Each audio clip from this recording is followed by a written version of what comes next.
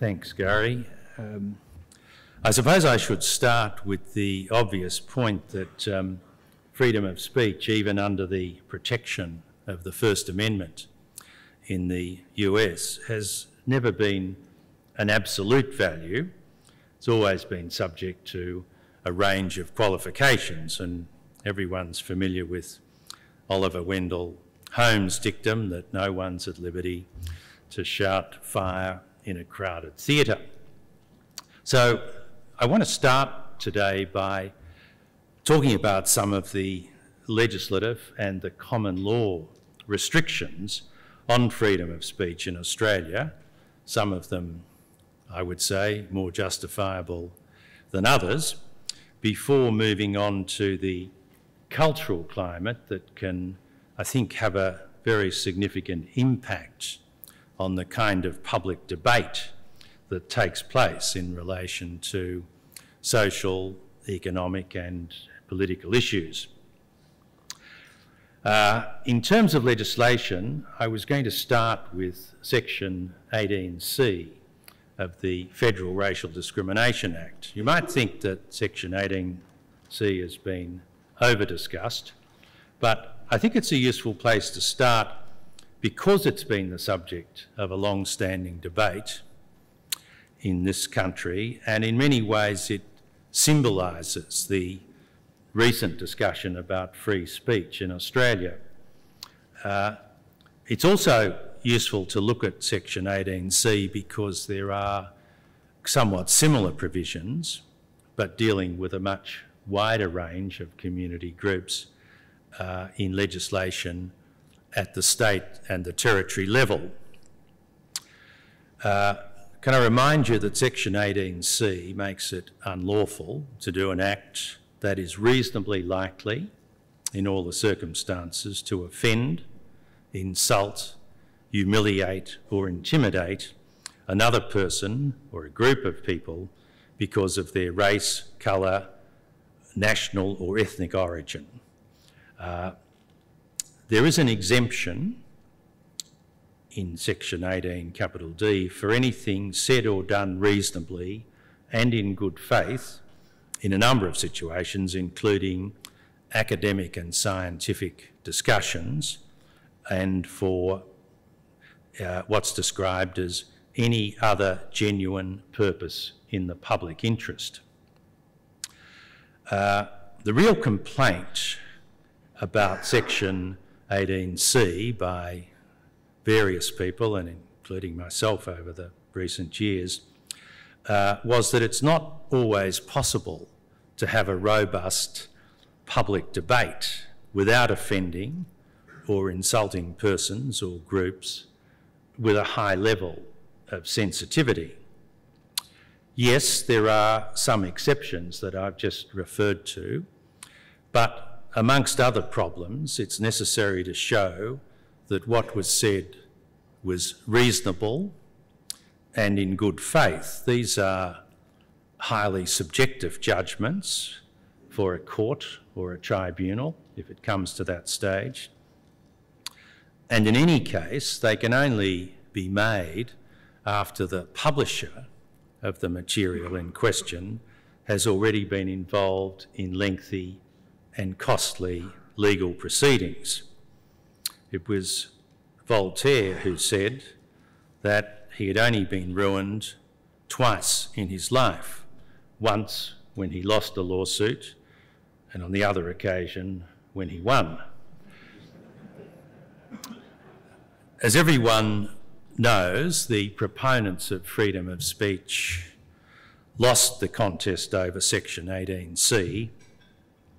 The Abbott government promised to substantially repeal the provision prior to their election, but they quickly reneged on that promise when it was opposed by a range of ethnic groups and legal professional bodies.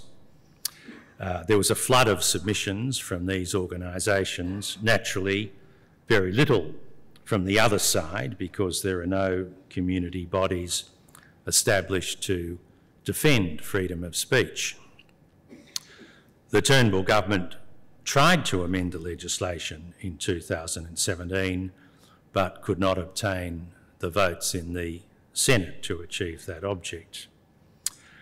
At the state and territory level, I'll use the example of the Tasmanian Anti-Discrimination Act, which is perhaps the broadest of all the state and territorial statutes, but it prohibits conduct that offends, humiliates, intimidates, insults or ridicules another person on the basis of 14 different kinds of status, including marital status, relationship status and family responsibilities. This provision had some publicity in late 2015 when a complaint was made to the Tasmanian Anti-Discrimination Commissioner about a booklet distributed by church authorities to Catholic school students on the subject of marriage. The complaint related to the publication's teaching on same-sex marriage, but presumably it would be open to anyone in Tasmania living in an unmarried heterosexual relationship to make such a complaint as well. Anyone who has read Evelyn Waugh's Brideshead Revisited, I hope everybody, will recall that it's Catholic teaching that unmarried heterosexual couples are living in sin and doomed to the eternal fires of hell. And that sounds like an insult to me. It's true that unlike Section 18C, the Tasmanian provision has the requirement that a reasonable person would have anticipated that the other person would be offended or insulted.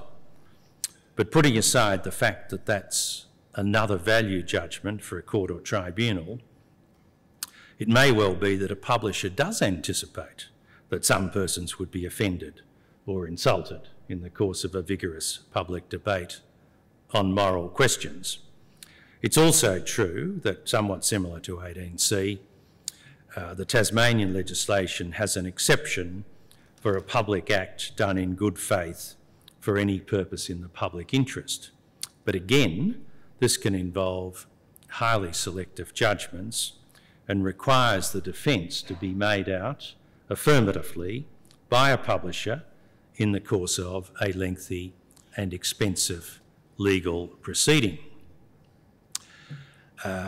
One of, it seems to me, the irritating aspects of this debate is that proponents of provisions like Section 18C in the Tasmanian legislation almost invariably say that they're in favour of freedom of speech, but that this concept is not inhibited by these kinds of statutes.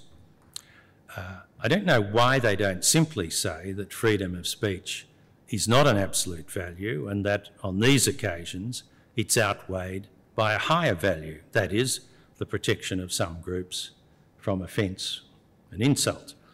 I would, of course, not accept that proposition, but at least it's an argument, unlike the contention that freedom of speech is simply not confined by Section 18C and its counterparts. None of this, of course, is to say that incitements to violence against particular groups in the community should not be unlawful. As it happens, they've always been unlawful under the criminal law. But this is very different from expressions of opinion that may be simply offensive or insulting. There's a very great difference between hate speech, as it's termed, and material that might be offensive to some persons in the context of a serious public debate. But for some commentators, of course, hate speech is simply anything with which they disagree. It might be thought that the answer to this and other problems concerning freedom of speech is a Bill of Rights, but in my view there are three reasons why that's not a solution. The first reason really arises out of democratic political theory, because what happens under a Bill of Rights is that political, social and economic questions are transferred from elected parliamentarians to the courts, to unelected judges. And it's important to realise that political, social and economic questions don't become legal questions when they're given to a court. They remain what they've always been, but they're now decided by a court. This is, in some ways, the judicialisation of politics. Second objection to a Bill of Rights, I would say, is a more practical one, but well illustrated by the notion of freedom of speech under the First Amendment to the United States Constitution. Courts in the United States have started with the general proposition that speech is to be absolutely free, and then devised numerous qualifications to that principle. So nothing really changes there, except that the qualifications are imposed by the courts rather than by the legislative bodies. Third objection to a Bill of Rights, in my view, concerning freedom of speech is that a provision like Section 18C would very likely be held by Australian courts not to contravene the principle of freedom of speech in any event. This is because what John Kenneth Galbraith used to call the conventional wisdom, which in Australia is that these kinds of provisions are reasonable restraints on freedom of speech. I'll say something more later about the concept of the conventional wisdom. It's often said by media organisations, or particularly by media organisations, that the law of defamation is one of the greatest inhibitions on freedom of speech in Australia. The law of libel had its origins, of course, in the common law, but there's now in this country uniform legislation in all the states and territories on this subject. It represents an attempt to strike a balance between freedom of speech and the protection of individual reputation. It's easy to be critical of the length and the costs of defamation litigation, but it's hard to avoid that kind of litigation when many defendants are large media organisations and have the resources to engage teams of very expensive lawyers. There's been established this year a defamation working party, and I should declare that I'm a member of it, that will make recommendations to the Council of Attorneys General, who will then decide what changes, if any, are to be made to the existing legislation. There'll always be debate about whether defamation law strikes the right balance between the competing values of freedom of speech and protection of reputation. There are, however, two changes that have been proposed by media organisations that might tilt the balance further towards freedom of speech. The first is the requirement introduced into the United Kingdom defamation legislation in 2014 that a publication must have caused or be likely to cause serious harm to the reputation of the plaintiff before there can be any liability for its dissemination. This would presumably have a chilling effect on trivial claims, although it might be noted that there were already some judgments of Australian courts that would allow these kinds of actions to be dismissed at the outset on the basis that the length and cost of the litigation would be completely disproportionate to any harm suffered to the plaintiff's reputation. The other change proposed by media organisations is to the current defence of statutory qualified privilege, which requires the conduct of the publisher to be reasonable.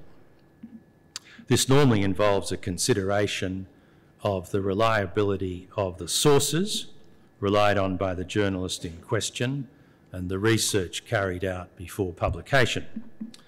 The media takes the view that the courts have interpreted this test too stringently and have argued for the test under the English legislation that requires a reasonable belief on the part of the publisher that the publication was in the public interest, or a notion of what's been called in some of the cases in England and in New Zealand responsible journalism. What about the problems created by publications on social media? It may be, of course, that the first of those proposed changes, bear in mind that none of them have been adopted to date, but the first of those changes, the requirement of serious harm to reputation before an action can be made out, that might dispose of a sizable proportion of those claims based on items on social media. And these claims have increased dramatically in recent years. But depending on the number of persons with access to them, some publications on social media do have the capacity to be extremely damaging to a person's reputation.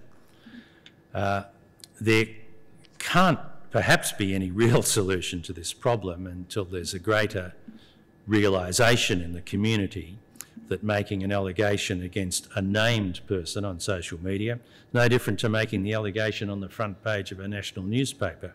In each case, the publisher is exposed to exactly the same risk of liability. There is, of course, a separate problem about the legal liability of internet hosts like Facebook, Twitter, search engines like Google, for the publications of individuals that they facilitate. These are very thorny legal questions with some inconsistency between various decisions of the Australian and the English courts. And one of the purposes of the defamation reform process is to provide some legislative solution to this particular problem.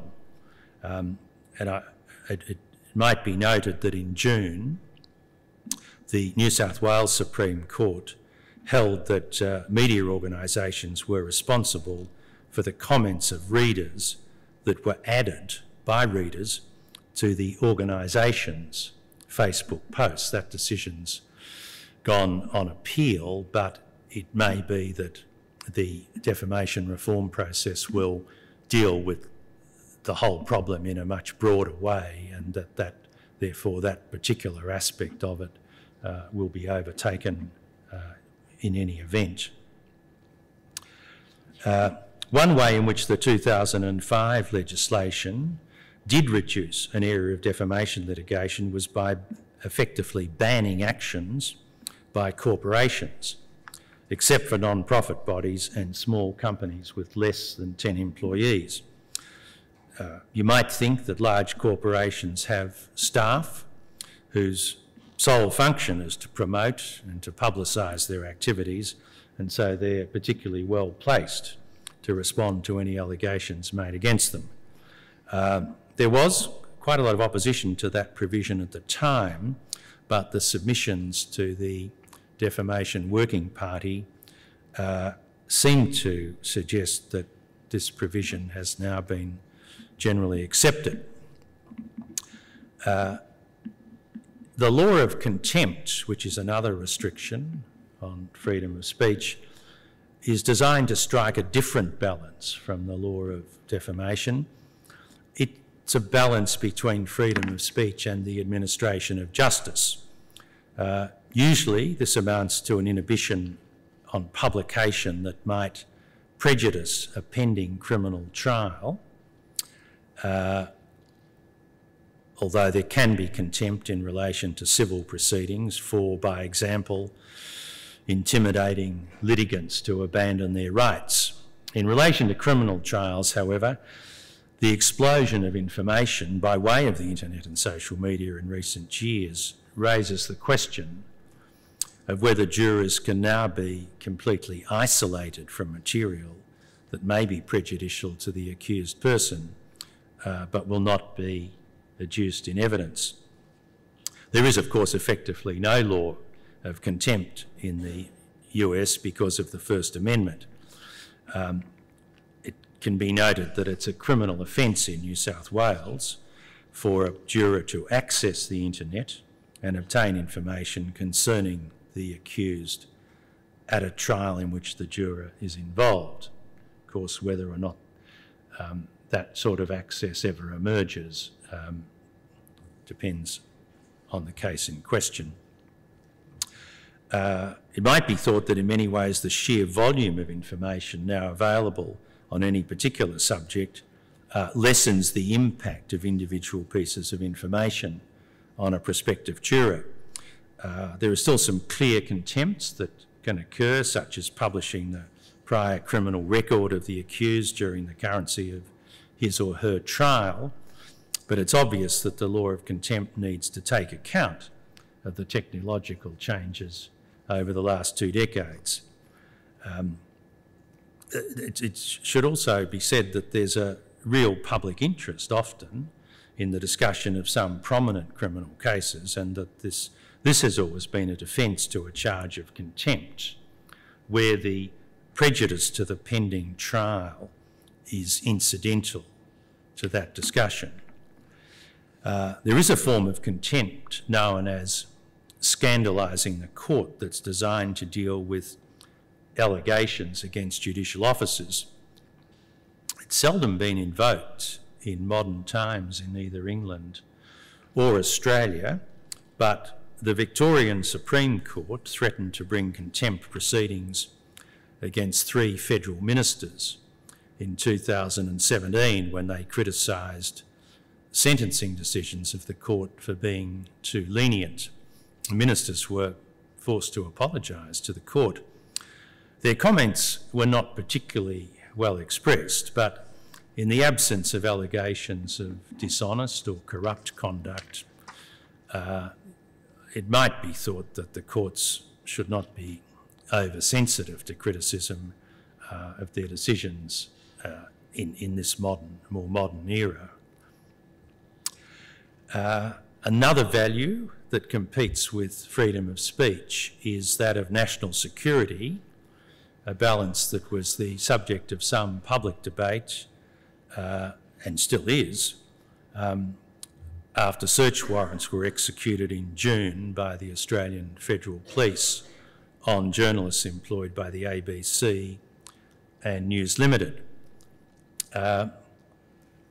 Almost everyone, I think, would agree that this is a legitimate competing interest, that is national security, but historically the tendency of governments in all countries, including Australia, has been to classify as secret a great deal of relatively innocuous information.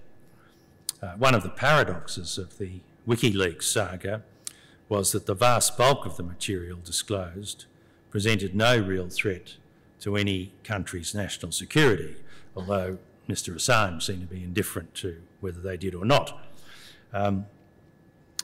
Under the relevant provisions of the Federal Criminal Code, every leak by a ministerial office, Parliament House in Canberra, constitutes an offence by the person providing the information and possibly also by the journalist receiving it. You won't be surprised to know that there's never been a prosecution in those circumstances.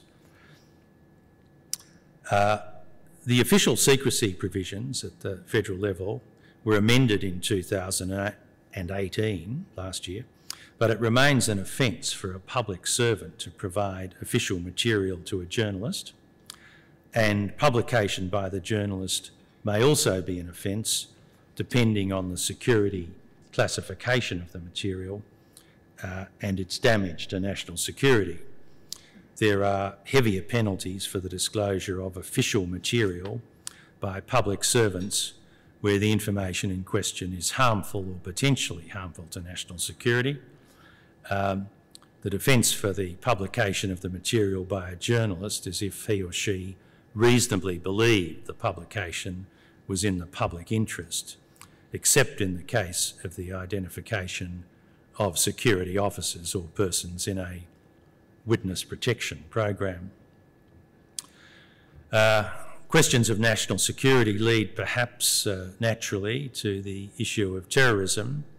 Under the Federal Criminal Code, it's an offence for a person to advocate the doing of a terrorist act, which is broadly defined to mean conduct that causes and is intended to cause serious harm to persons or property, or a serious risk to public health or safety, when done with the intention of advancing a political, religious or ideological cause, and with the intention of intimidating a government in or out of Australia, or the public or a section of the public.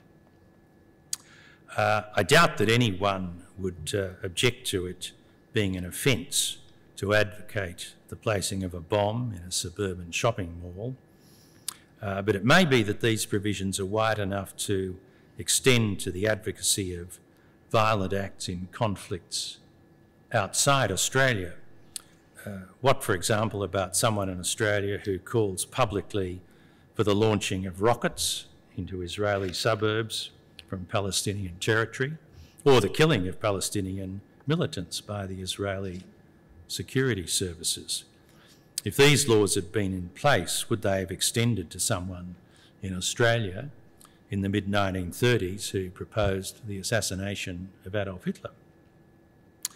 Those persons who recommend violence from the safety of their own armchairs may not often be the most attractive beneficiaries of freedom of speech, but to paraphrase Oliver Wendell Holmes again, the doctrine of freedom of speech is really only tested when the speech in question is hateful to many members of the community. I should say something briefly about the doctrine of the freedom of political communication under the Constitution, that's in High Court cases over the last 3 decades. The cases before the court over this period can broadly be divided into those where there's been a challenge to what might be described as public order legislation, and a challenge to legislation on the subject of electoral funding. Almost all the former challenges, that is, public order challenges, have failed, including those in 2018 to Victorian and Tasmanian statutes that effectively established zones in the vicinity of abortion clinics where persons attending the clinics could not be the subject of confrontation by those opposed to the operations being carried out in the clinics. A number of challenges, on the other hand, to electoral funding regulation have been successful, including those brought against New South Wales legislation in 2013 that prohibited donations to corporations and unions, and in 2018 that limited electoral expenditure by third-party campaigners to $500,000.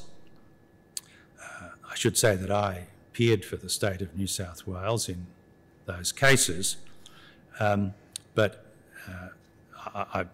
I'm tempted to say that in many ways these cases might seem not to be about free speech but about very expensive speech, and to overlook many of the problems that are caused by political donations.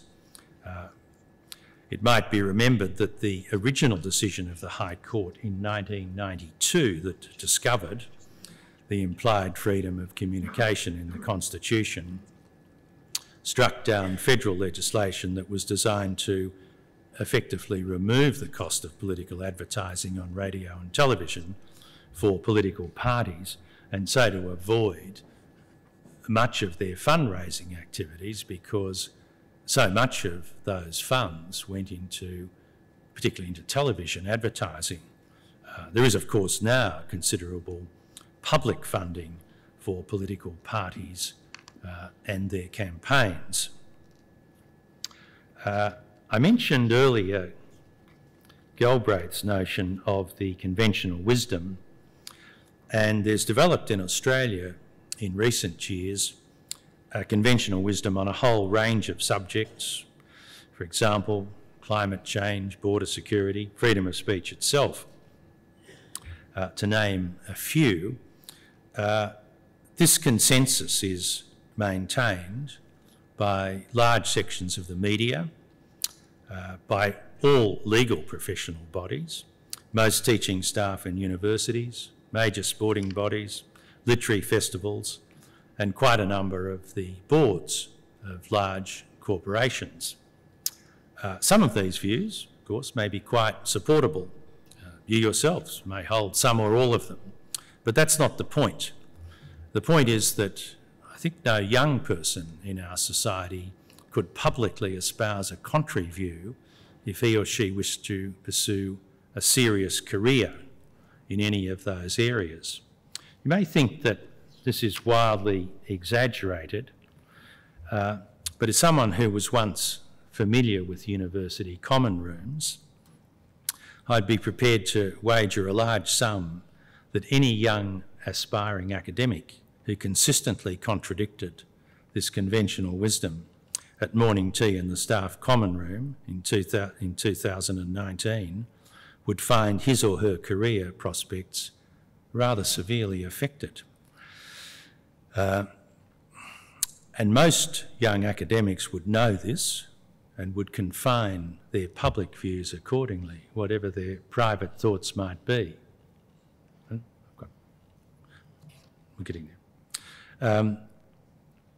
I don't suppose these bodies have a tea room anymore, but they no doubt have office lunches and other social events where contradiction of the conventional wisdom would not be favourably received.